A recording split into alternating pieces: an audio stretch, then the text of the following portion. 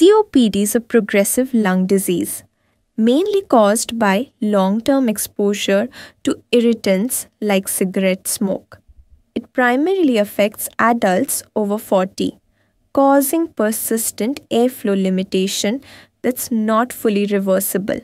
Symptoms include chronic cough, sputum production, and shortness of breath. COPD involves structural lung damage like emphysema and chronic bronchitis.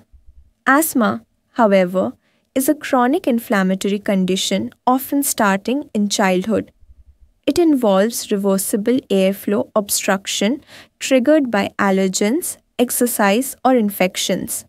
Symptoms include wheezing, coughing, chest tightness, and shortness of breath. In asthma, inflammation is typically eosinophil dominant, with swelling and narrowing of airways. COPD is slowly progressive with mostly irreversible airflow limitation.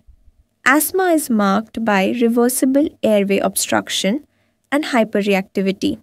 Treatment and management approaches differ for each condition. Video को like और share करें। Health tips के लिए channel को subscribe करना ना भूलें।